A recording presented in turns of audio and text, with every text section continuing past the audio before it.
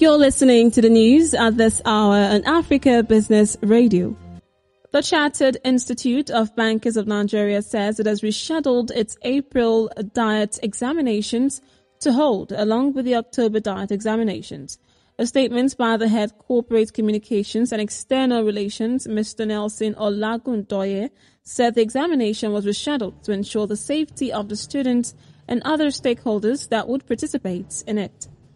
He said the decision to reschedule the examination was in line with the uncertainty surrounding the full relaxation of the measures imposed by the federal and state governments to curb the spread of the coronavirus pandemic.